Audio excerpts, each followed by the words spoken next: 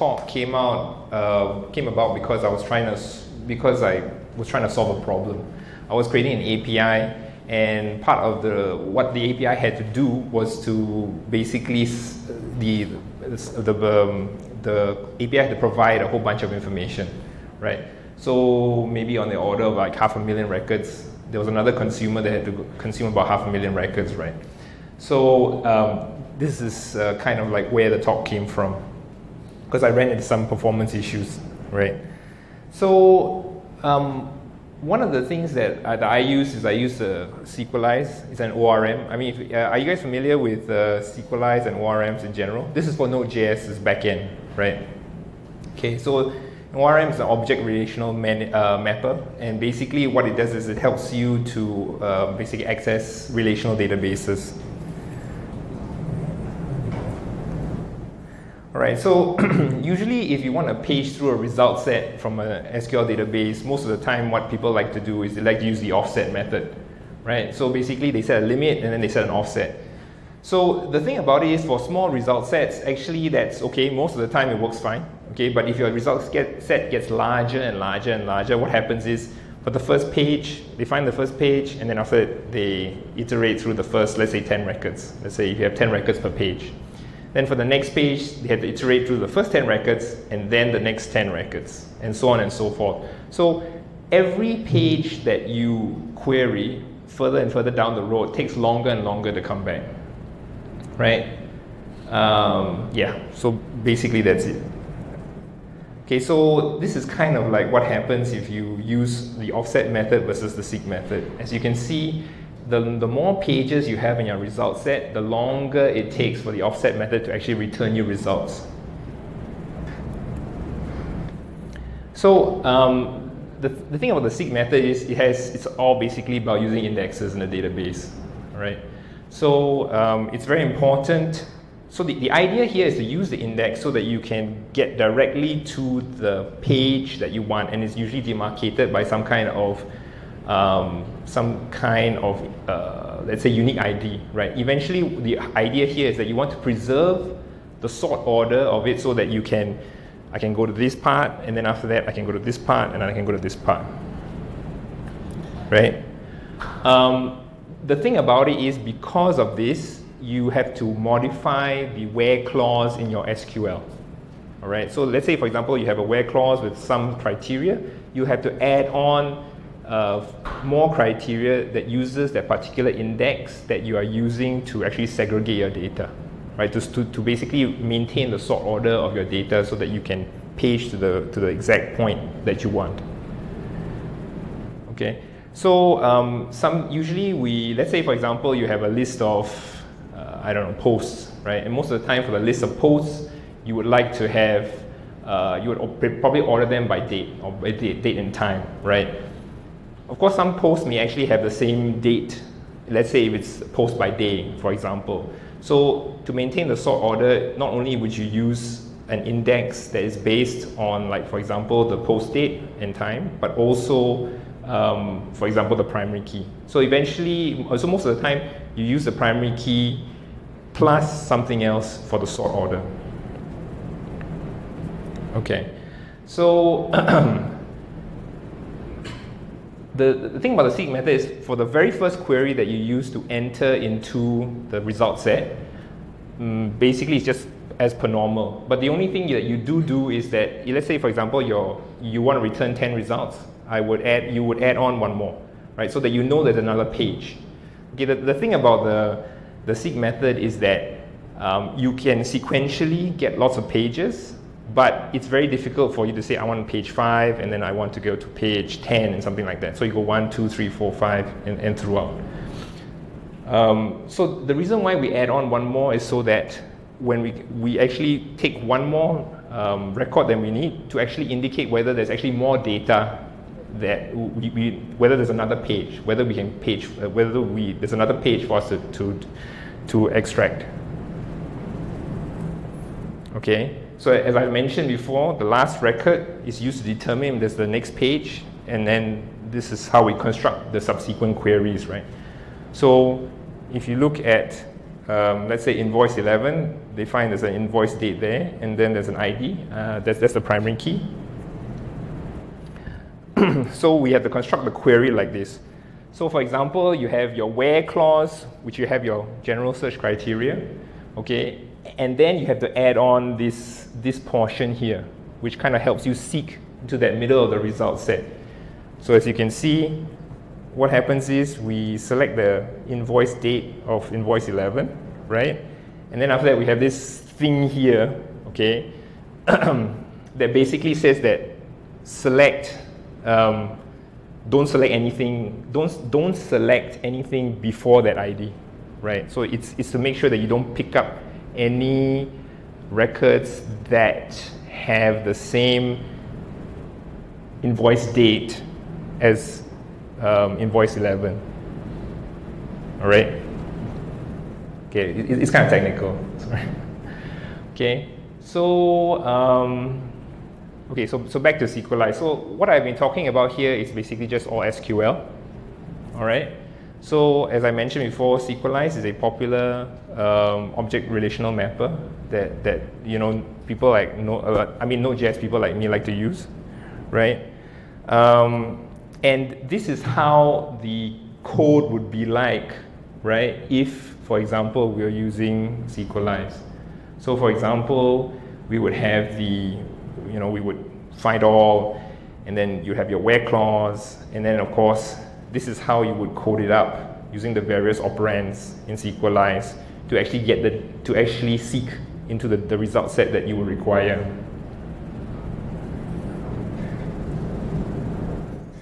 Okay, so I did some benchmarks, right, between the offset method and the seek method, right?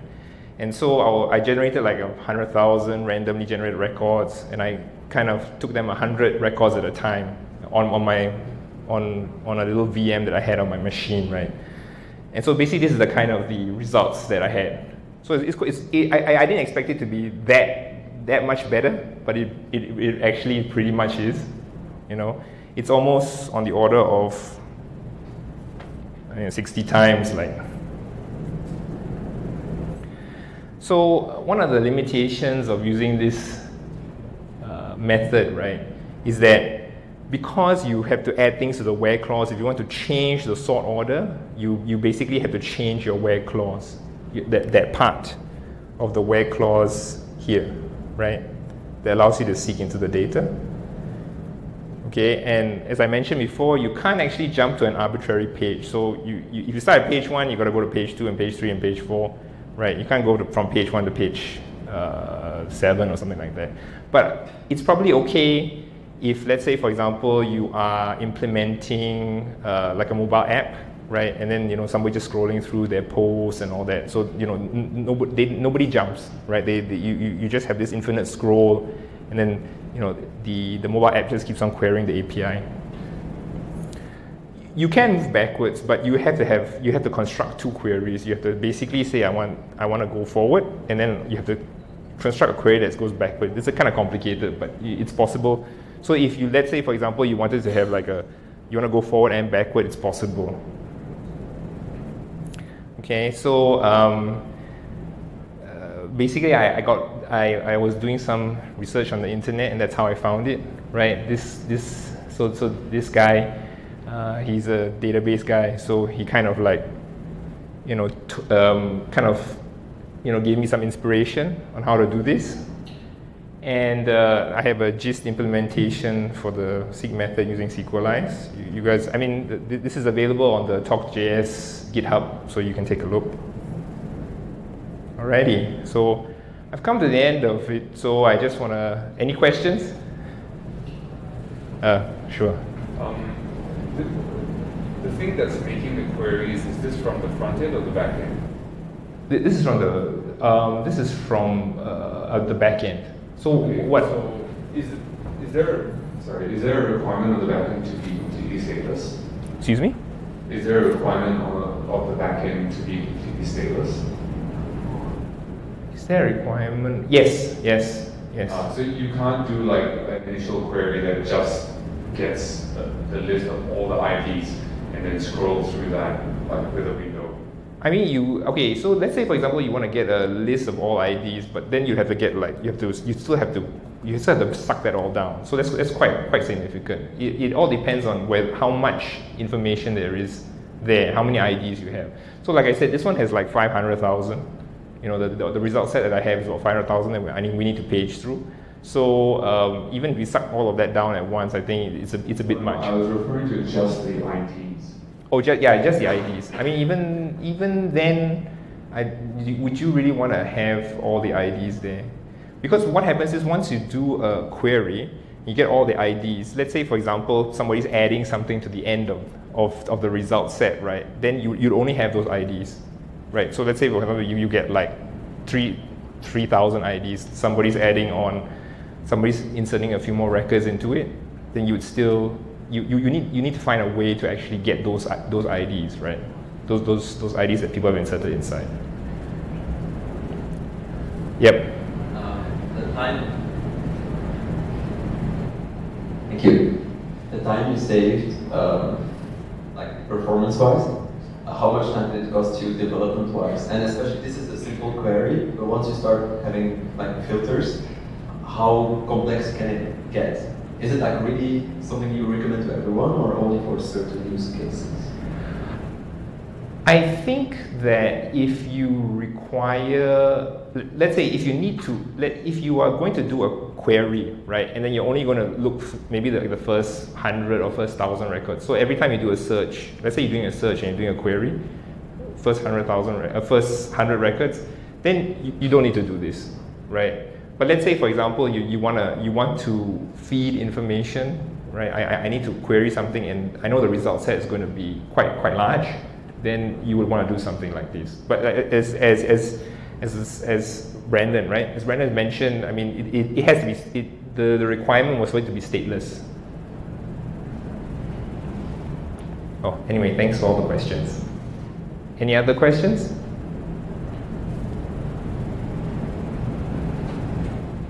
Have you considered using a different database that might support the queries in a different fashion? For example, like a time series database? What happens is, yes, I mean, there are always different ways that you can use other kinds of databases, right? So, for example, I mean, if let's say, for example, for search. So, you can use normal SQL queries to give you search, or you can throw everything into a Elasticsearch, for example, right? But you know, this Elasticsearch is kind of big, it needs a machine, all that kind of thing. So I think we didn't want to complicate the stack any more than we had to by having like different databases, because you still have to meld everything together anyway. And so that's why we use this method. Any other questions? Oh, one more. Yeah, I think for this problem is actually solved by SQLite if you use the find and count all function. Okay, so the find and count all function is literally your offset. If you have the find and count all, that uses offset method. Yeah, and then if you declare your composite indexes or on multiple columns, then you would guarantee that it could seek to the right place immediately, and your code could be very simple. Written the usual way, in a sense. You don't have to muck around and in the complicated conditions, right? Because using that function, you have the entire count of the result set, and you also get the records that you need. So you just compare the sum of the returned results and the amount skipped versus the total number of records that actually match your filter. You would know whether or not you need to paginate.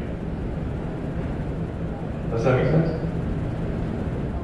That means if you offset x and y, but you know that your filter condition returns z, if x and y exceed z, if z exceeds x plus y, then you know that you have to continue to paginate. Yeah, I mean, okay, so the thing is this, right? If you have a very large result set, if you do a find and count all, if you do a count all, the count itself takes quite a while. All right, the count itself probably takes, I mean, depending on how large the result set is, like I said, if the result sets are relatively small, it's not a big deal. But if the result sets are relatively large, right? Okay, then it takes a while. As you've mentioned, the find and count all, The find and count all, basically that's what I've used. I use the find and count all to do the offset method, and that is what has returned me those kinds of results. So I guess what I'm saying is that if you have this particular use case, then this is one way to solve that problem. I mean, like I said, there's actually many ways to solve issues. I don't think there's always one way to skin a cat, right? But I'm just saying that if you are wedded to, let's say, SQL database, you have to put your for legacy reasons or whatever, then this is one way to solve the issue. I think if you just have the right composite index in the right order that matches your query, I think even the count could be really quick. Yeah, but we can take this offline. Yeah, sure. Thanks. Oh, yes. Just a quick one actually. Is this how is it different with cursor? It's nothing to do with cursor, because as Brandon has mentioned, it's a stateless thing, right? So the thing is, you could actually, if you wanted to, like you said, you can use a cursor. One of the reasons why we may not want to use a cursor is that when you do the cursor query, you tie up you can tie up all the records. I mean, they may lock various records, or So if you have a lot of results to actually pass, right? Then what would happen is some other function or some other process may want to write to a record which you have locked up with your cursor, and then after you get a database lock, right?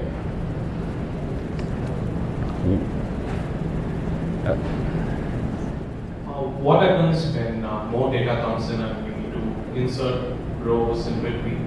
Assuming, I think it works well when you keep adding rows to the end of the table. But what happens you want to insert between 4 and 5, index 4 and 5? Do you keep reindexing the ID over and over again, or? Okay, so for example, usually we try to make use of, to maintain the sort order, we try to make use of IDs that don't change, right? So let's say, for example, so that's why the primary key is usually an ID that we use to help to maintain sort order in addition to whatever other sort criteria we would like to have, right? But I mean, I get your point. So what happens is, let's say, for example, we are sorting on some date. What happens if somebody adds on a date that's in the past that we've already gone past? Well, it's in the past. Then it's you won't pick it up unless you go through the entire process again.